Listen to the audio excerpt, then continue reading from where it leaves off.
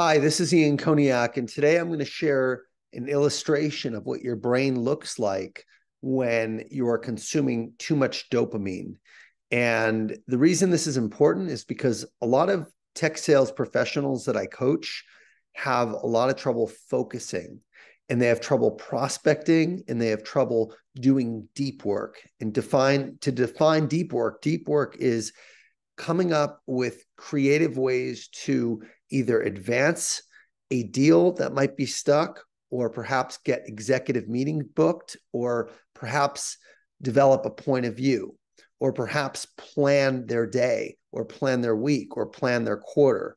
Essentially, deep work is anything that has to do with planning, executive planning, and problem solving, and really using your brain and thinking versus just reacting and doing. So the reason I want to share this is because that is so difficult. Deep work so difficult for so many reps that when I coach and when I help people with being able to do deep work and be focused for periods of 3, 4, 5 hours at a time, it requires a complete rewiring of the brain and often requires a dopamine detox. So I'm going to show you exactly what this means and how it looks like, and ultimately how it can help you be more focused in sales. So let's start by sharing an illustration of your brain on dopamine. What you want to know is that there's really two parts of the brain that I'm going to discuss today. The first on the left is your pleasure center. That's your ventral tegmental area, or VTA, it's known as, and the nucleus accumbens, or the NAC. That's your pleasure center. And whenever you're doing things that feel good in the moment, or when you're doing busy work, responding to emails, Slack, kind of keeping yourself busy, you're hitting that pleasure center. You're fooling yourself into feeling good because you're accomplishing something.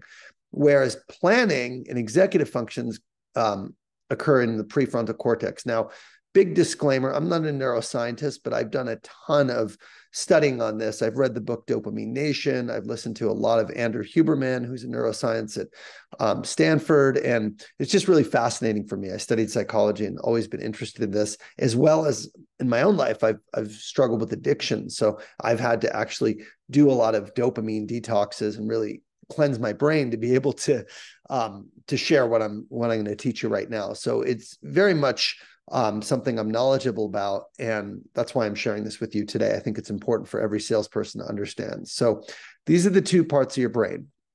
Now, the pleasure center is anything that gives you instant gratification. Now, a lot of times this can be distractions, or in the workday, it can be busy work. This can be checking your phone or text or Slack or email. It can be taking a quick training that you're just kind of checking the box, doing expense reports, just kind of checking off that to-do list, responding to customers.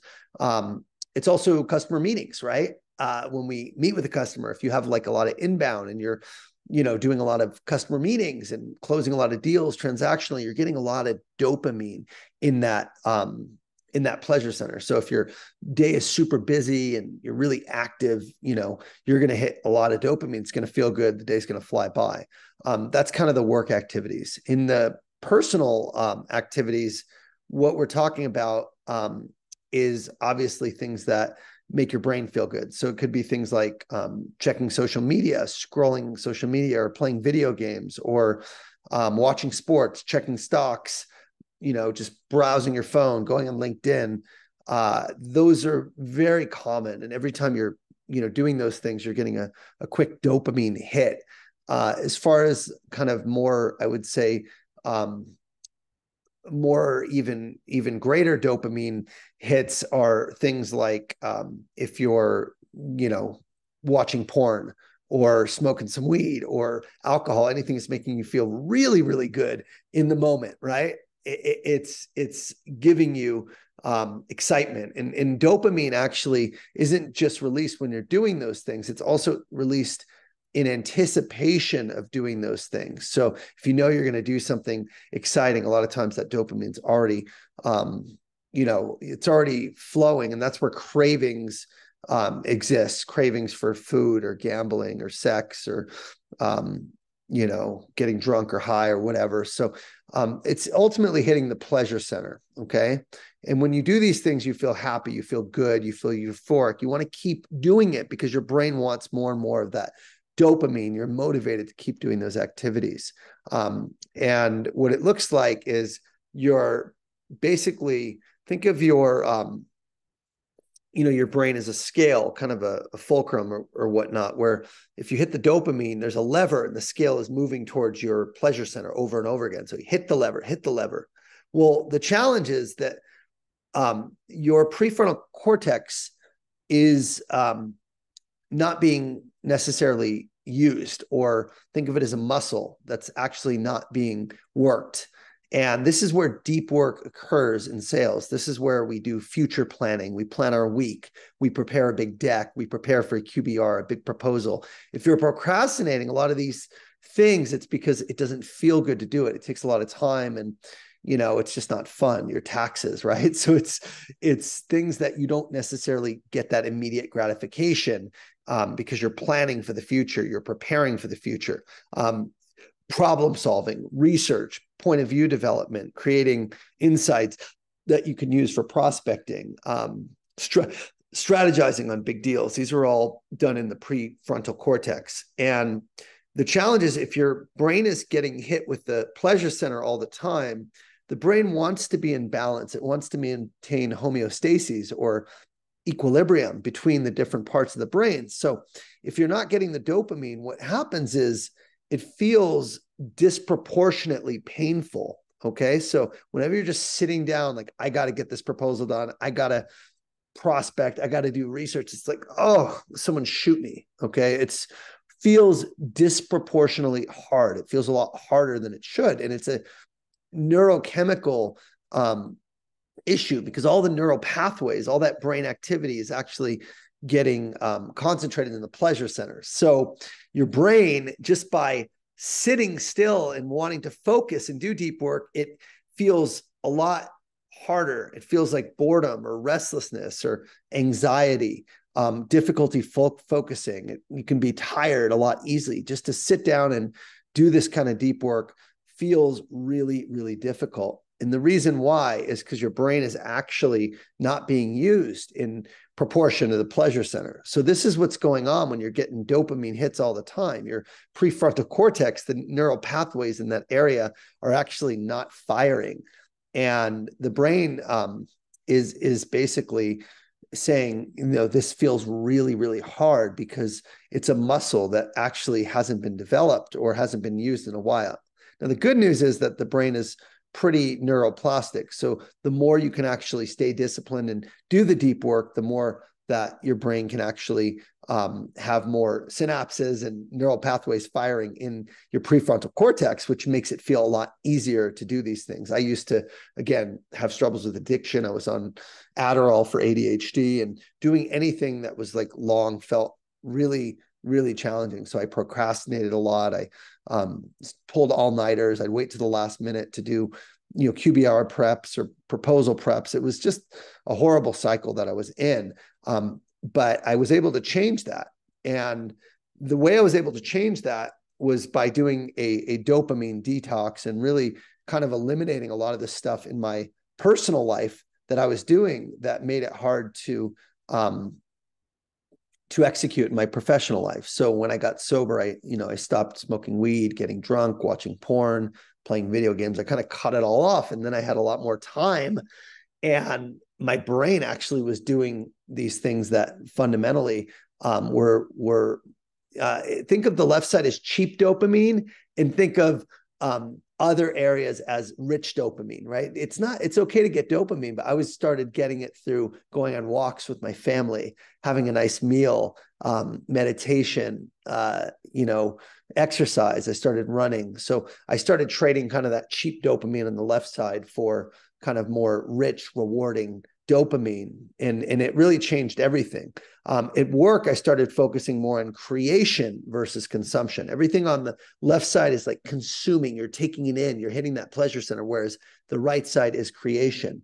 And the more that you're able to focus on that right side, and in other words, do the hard things and delay that gratification, the more balanced your brain is. And what it feels like is the highs are a lot lower and the lows are a lot higher. So it really kind of feels more even. It feels a little boring, but boring is actually really good in life because it's sustainable. It's not this crazy roller coaster that you're on that's going up and down. And so really, as I shared, the solution is to move from that instant gratification to delayed gratification in both your personal and your professional life.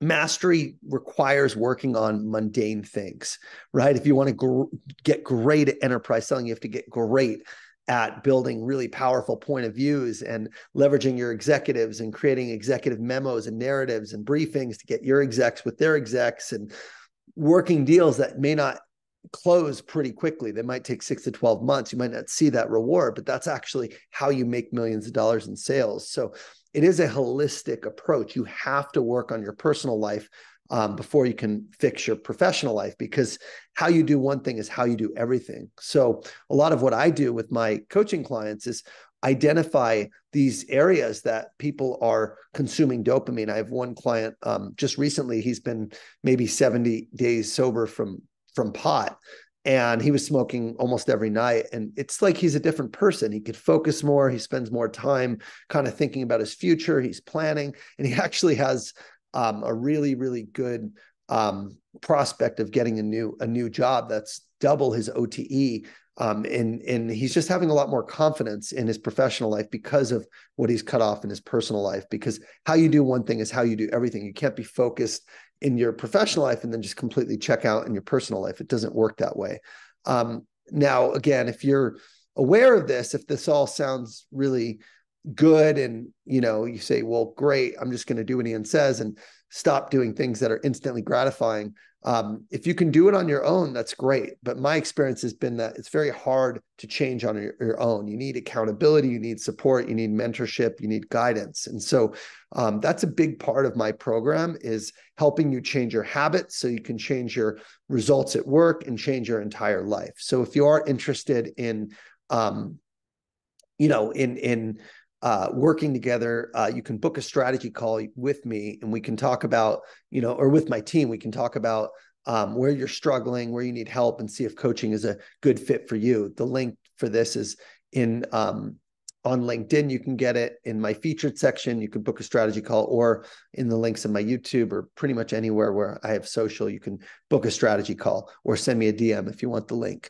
Okay. The goal is to really get to that peace of mind that you're knowing you did your best to be the best you're capable of becoming, because when you change your habits, you really will change your life. And you can see this, clients that I've worked with are really changing their habits all around.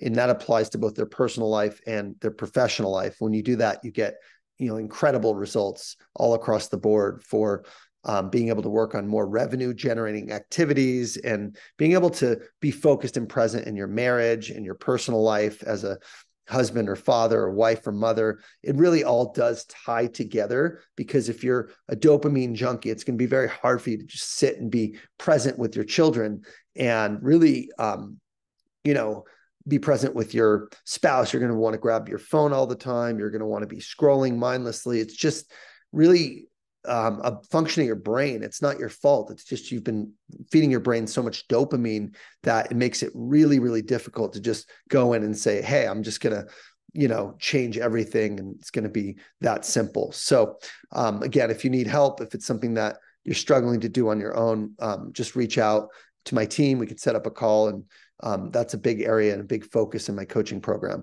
But I wanted to share today what your brain looks like. Hopefully this is inspiration to really kind of start cutting out some of those things that you do that get in the way of being your best, and focus. If it feels hard, if it feels boring, if it feels anxious, it's probably because you're consuming too much dopamine and your pleasure center is being overrun in your brain. So the solution is to delay gratification, to say no to those things that feel good now, so you can say yes to the things that are going to make you feel really good later, right? Easy now means hard later. Hard now typically means easy later. You do the hard things now, that makes your life much easier later. And honestly, that's been the story of my life. So I will see you guys later, and hope you have a great week.